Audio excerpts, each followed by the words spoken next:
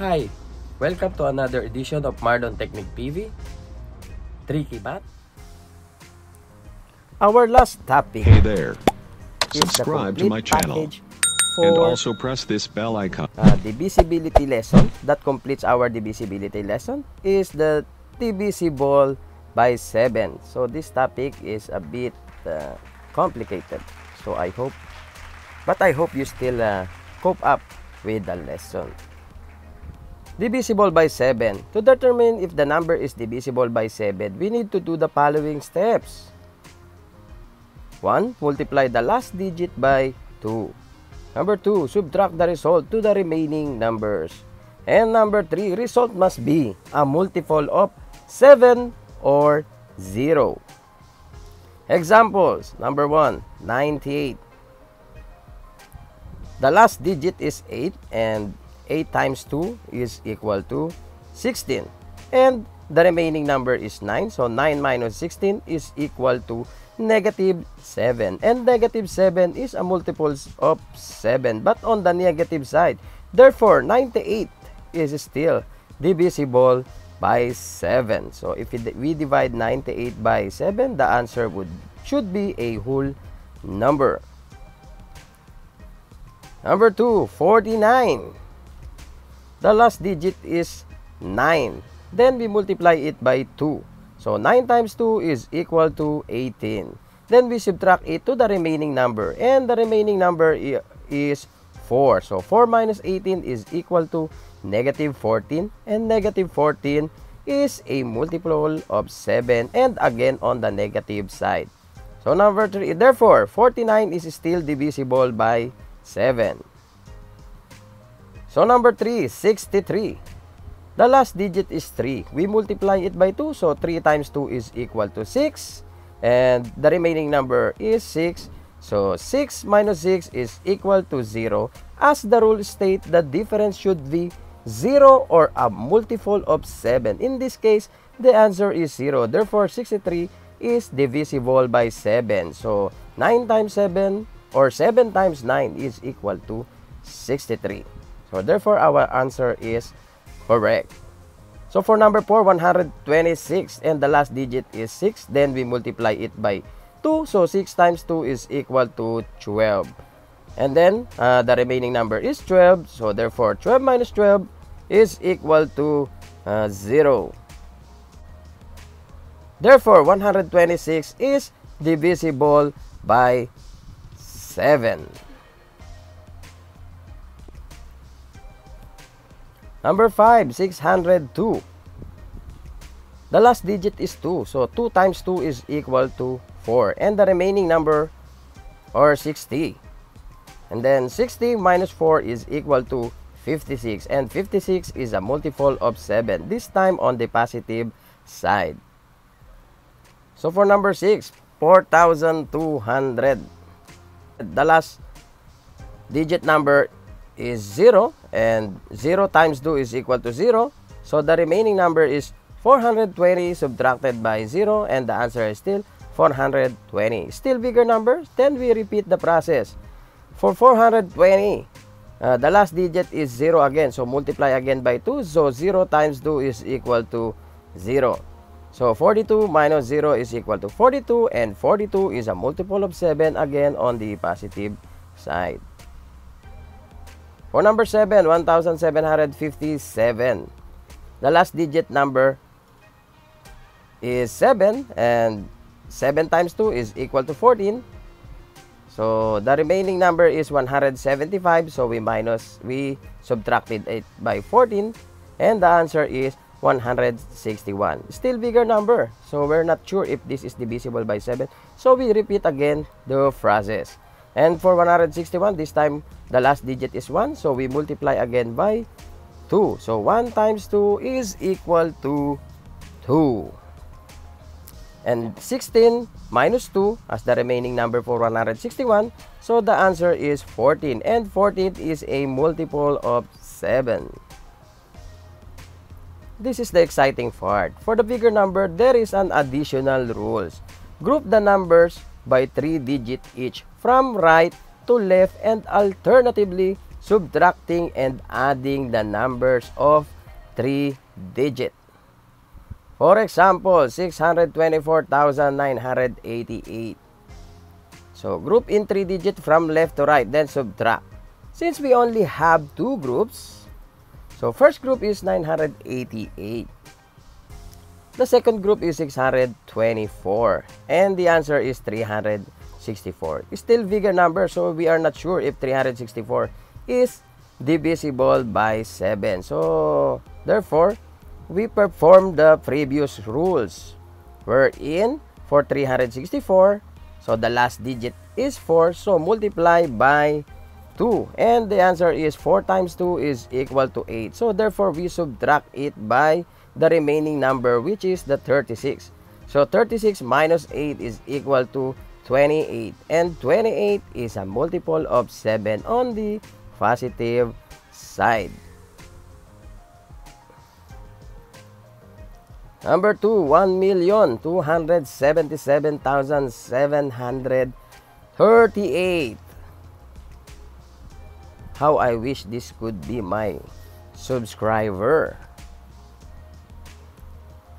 Then group in 3 digit from left to right, then alternatively subtracting and adding the group of 3 digit. First group, 738. Second group, 277. And the third group is, of course, 001. Then first group minus second group plus the third group.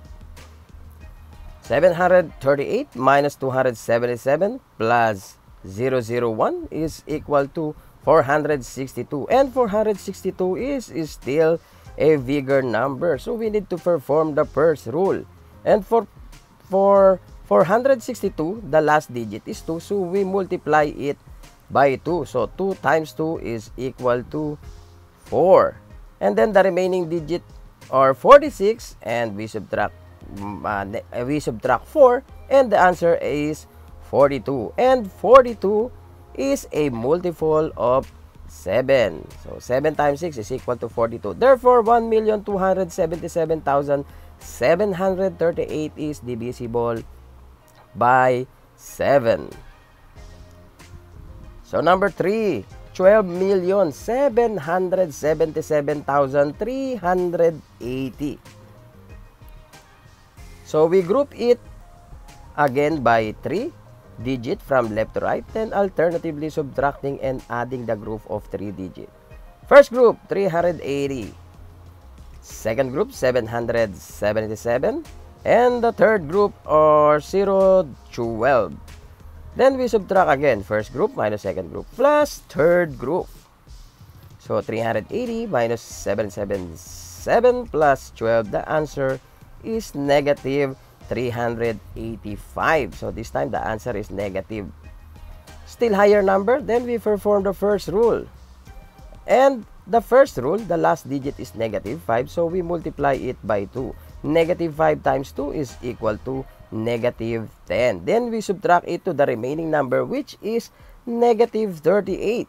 So negative 38 minus negative 10. So negative, so it will become positive. So therefore, negative 38 plus 10 is equal to negative 28. And negative 28 is a multiple of 7 on the negative side. So therefore, if we divide 12,777,380 by 7, the answer is whole number. And 12,777,380 is divisible by 7.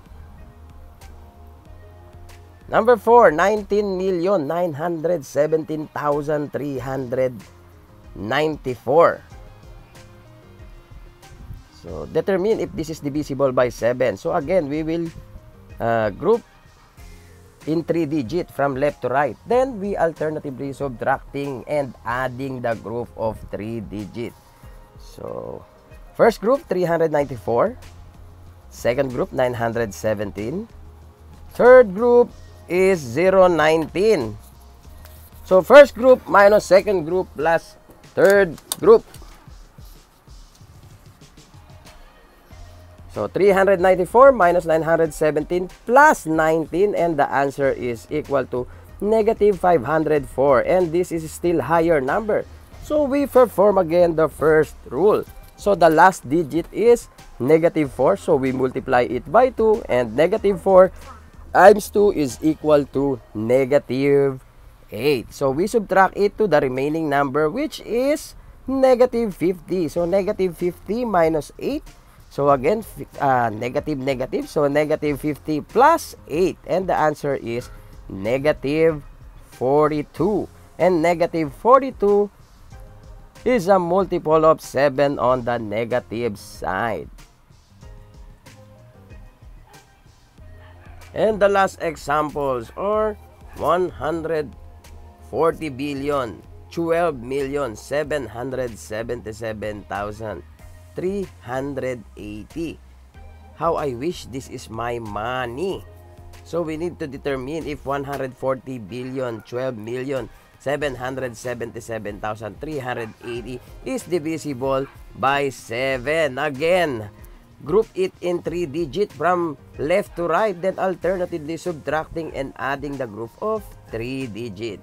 And the first group are 380. The second group is 777.